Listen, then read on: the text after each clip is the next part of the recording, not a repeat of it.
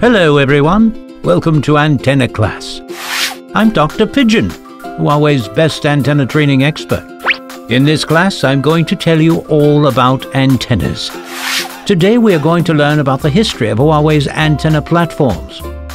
To help introduce Huawei's antenna platform, let's compare it with an apartment. The high-band array is like a bedroom. The low-band array is like a living room.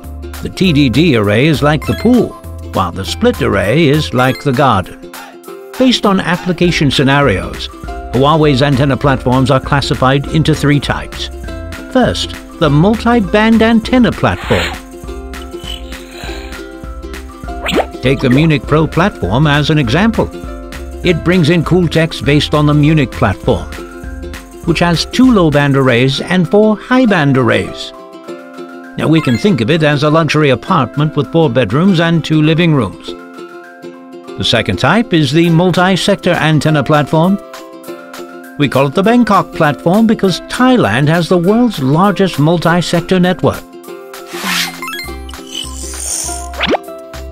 If we take the split array as a garden, then the Bangkok Pro platform can be seen as a cottage with 2 living rooms and a garden. The third type is the platform that supports FDD and TDD AT8R. We named it the London platform because Britain is where the demand came from.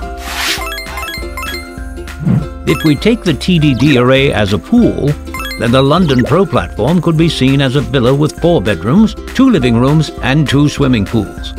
Unlike apartments in that bigger is seen as better, slimmer antennas with more powerful functions will be more likely to be favored. Diverse antenna products are developed based on these antenna platforms. The more arrays an antenna platform has, the more diverse the antenna product will be. To know more about Huawei antennas, stay tuned to our antenna class.